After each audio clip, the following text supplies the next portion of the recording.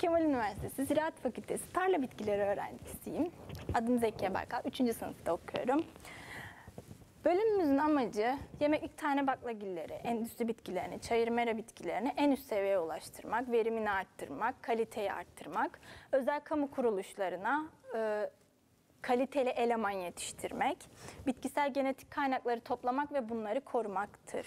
Genel olarak ilk sınıftan aldığımız temel derslerimiz var. Matematik, Türkçe, kimya gibi. Daha sonra bölüm dersi. 2. sınıfta daha çok bölüm dersleri almaya başlıyoruz. İlk sınıfta daha çok diğer bölümlerle ortak derslerimiz var. 2. bölümde tahıl olsun, tütün, ıslah, bitki ıslahının genetik ilkeleri yani. Yani konuya adapte olabileceğimiz çayır mera, endüstri bitkileri, yem bitkileri gibi bir sürü ders alıyoruz. Tıbbi aromatik bitkiler. Bölümümüzde bitki sitogenetiği laboratuvarı, analiz laboratuvarı, bitki biyoteknoloji laboratuvarı ve tohumluk teknolojisi laboratuvarı bulunmaktadır. Bu laboratuvarlardan da istediğimiz şekilde yararlanabiliyoruz kolaylıkla, hiçbir engel olmadan. Bu arada 2 yıl olmak üzere zorunlu. İlk yıl okulda 20 iş günü.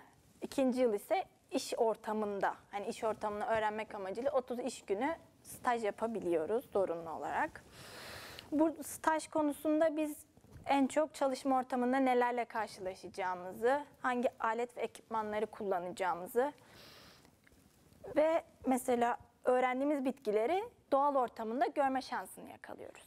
Buradan çıktığımızda tarım kredi kooperatiflerinde, tohumculuk şirketlerinde, özel sektörde yani çalışma olanakları olan bir bölümümüz. Sonuçta insanlığın gelişmesi için önemli bir bölüm.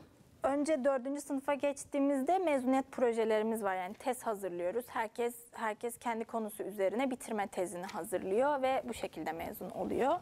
Buradan ayrıldığımızda Devlet Bakanlığı'nda, devlet su işlerinde, tarım kredi kooperatiflerinde, özel sektörde veya okulda devam edebiliyoruz.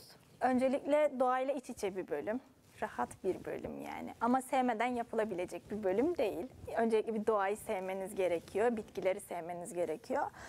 Ve özellikle seçmemdeki nedenlerden bir tanesi bölümümde olan ürünlerin insanın hayatını devam ettirebilmesi için gerekli olan ürünler olması.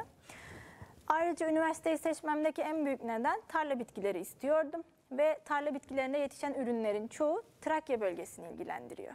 O yüzden ortamla iç içe olmak istedim. O yüzden bölümümü seçtim. Ayrıca bölümümdeki kadronun çok iyi olmasından ve köklü olmasından dolayı bölümümü seçtim. Yani okul olarak seçtim.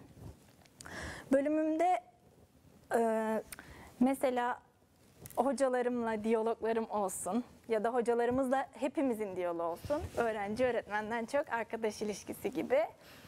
Hiçbir şekilde hani kötü bir şey hani sorulan sorular geri çevrilmiyor yani. Hani her şekilde sorduğumuz sorunun cevabını rahatlıkla alabiliyoruz. Her şekilde okulun imkanlarından faydalanabiliyoruz. Gerek kütüphane, laboratuvarlar ya da ne bileyim sosyal tesisler konusunda hiçbir sıkıntı çekmeden her şekilde bölümümüzün her alanında yararlanabiliyoruz. Üniversitede katıldığım sosyal faaliyetler ve projelerde, sportif aktivitelerde en çok bana katkı sağlayan olaylar sempozyumlardı. Buralarda görev almam benim girişimcilik ruhumu arttırdı. İnsanlarla diyaloğumu ya da farklı bir ortama girdiğimde nasıl davranmam gerektiği konusunda bana yardımcı oldu. Mezuniyet sonrası ben akademik kariyer olarak düşünüyorum ve hani sevdiğim hocamın yanında asistan olarak kalmak istiyorum. Üniversitemizi ve bölümümüzü tercih edecek arkadaşlara öncelikle doğayı seven, yani nasıl diyeyim, kapalı ortamda çalışmayı sevmeyen insanlar özellikle seçebilir rahatlıkla. Şimdiden arkadaşlar başarılar diliyorum.